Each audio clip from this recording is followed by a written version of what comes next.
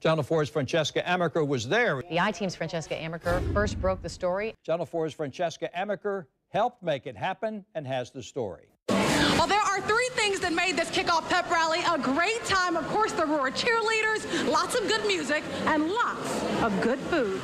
Tonight at dinner, the King told us that the biggest highlights, or one of the biggest highlights of the trip, was meeting our own royalty, President Barack Obama, and of course, the First Lady. This event is happening for the next 2 hours right here at Jack's Chamber. We're having a good time, and again, we're setting off the season. We're just starting it. Yeah. This is the big pep rally, so be sure to come one out. That's right, Ken. I'm meeting a lot of fans. I'm meeting a lot of characters as well, including Yoda here. Judge me by my size, do you? Okay, look, Yoda, no one's judging you by your size, but a lot of the fans who are coming to this after party are definitely judging the premiere of the Star Wars, the movie, and they had some great things to say.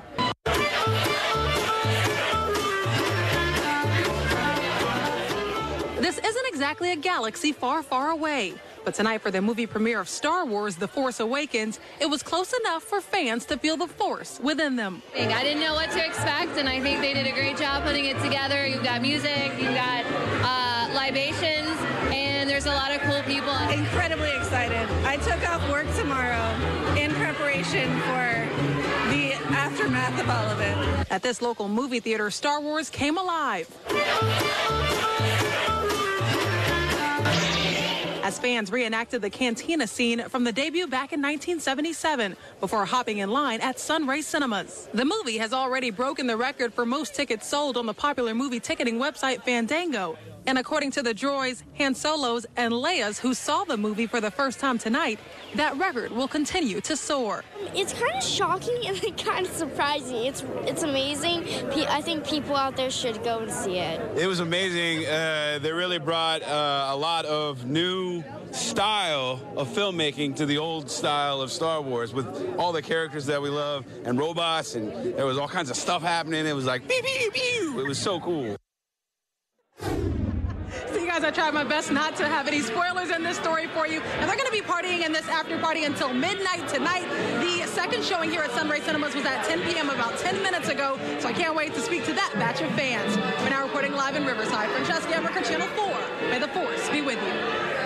I am wearing Jaguar pants, Jaguar bag, Jaguar shirt, Jaguar hat, and I got my Jackson DeVille.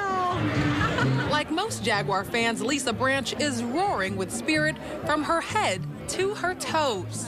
Go Jaguars! Go Jaguars! Go Jaguars! She and her husband are small business owners who say they know the value of being supportive. Support that was felt by local food vendors. Mustard sauce for you as well. And even the players who took to the stage to show their appreciation to roaring fans. Coming out here and just knowing we have their support, it gives you a little bit more motivation to not only to do it for us, but to do it for the city. A city that's ready for the Jaguars to unleash the animal and feel the same energy and spirit that's in the hearts of all of their fans.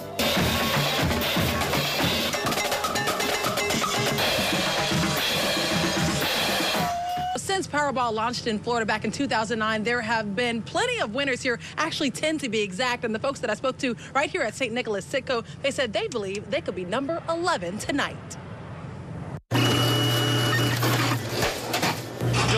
It doesn't matter who you are, it seems like everyone is doing it, placing all of their luck on the record-shattering $1.5 billion jackpot. It's like the fourth ticket I've got today. For one? Yeah. Buy them everywhere? Buy them everywhere. I get them every side of town. What are you buying with that $1 billion? Probably my mama's house. Hello. And I'm moving back to Branson, Missouri. Wednesday evening, the St. Nicholas Food Mart was packed with customers. $20? Yeah. Garble, right? Yeah. This one is $5,000. Off a dollar game. This one is $10,000. And the $20,000 we couldn't keep. He took it with him. So this is a pretty lucky store. It is. And that was my cue to jump in line. Good luck. This is it. That's the one. Wish me luck. The last drawing on January 9th marked the 19th drawing without a grand prize winner.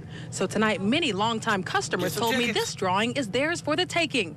And they already have big plans for the mega moolah. $1,000 a day for 1 year. That's $365,000 to total strangers. If I win, wow, it's so much money, I wouldn't know.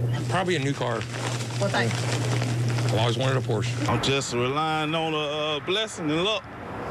Good luck, Terry.